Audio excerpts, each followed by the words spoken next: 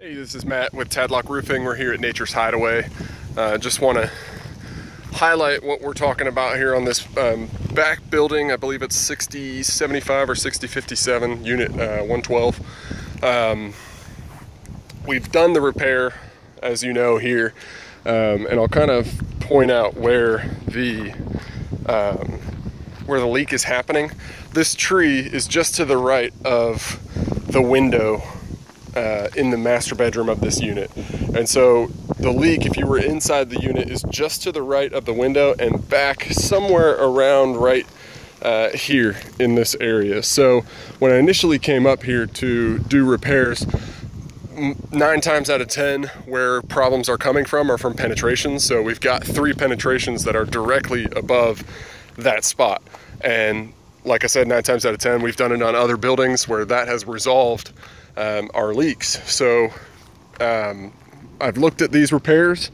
They're done really well. We've got shingles coming down. No water can get underneath these areas. It's all sealed nice and good with the bead of adhesive underneath the shingles here, as well as some roofing cement around the new lead boots here.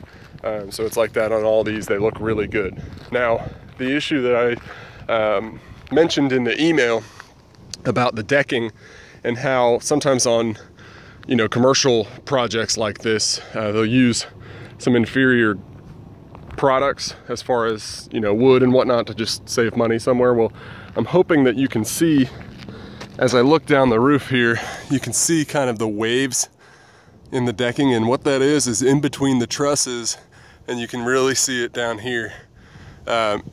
Inside or in between the trusses, you've got that wood that is flexing. So it lays right on top of the truss, and then before it gets to the next truss, it's kind of collapsed there in the center. And so what's happening right here is we've got a truss that's right here, roughly over where I'm standing, and then we've got another truss somewhere in here. So they're a couple feet away from each other, but in between them, that decking is bowing. And so I'm going to try to get a better angle so you can see it on the video, and I'm hoping that it shows up here, but you can really see kind of the hump there. That'll show you that it kind of comes down in that section. And so what we're pretty sure is happening is you give anywhere for water to sit even for a moment on shingles. Shingles aren't designed to hold water at all. They're meant to shed the water off the roof. So if we get water that sits here because it's got that that valley shape to it, then it can find a way through the roof. So just to reiterate what I said in the email, what we'd like to do in order to resolve this is to do a larger swatch, because the leak is somewhere again in this area where it's visible. If you went straight down, it'd be visible inside the unit somewhere in this area.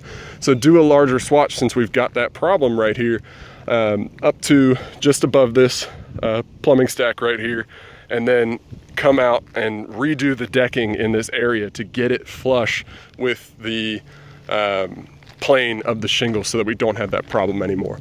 And I just kind of want to highlight the extent, like, if you let this go on for too long, and we know that these roofs are not doing too well in some areas, I'll just kind of show you what can happen. Right here, you've got this area where the shingles are really mounded up, and what's happening there is moisture's gotten under the shingles into the decking, and I'll kind of show you that the decking is peeling up away from, so there's a seam here between 2 sheets of plywood, and it's peeling up away from where it has been nailed into. So over time, with the issue that we've got over here with moisture coming in that spot, the same thing will end up happening. So we want to get these resolved for you, just to make sure that we don't have any leaks in between now and when the unit needs to be re-roofed. But that's it. Thank you very much. If you have any questions, let me know.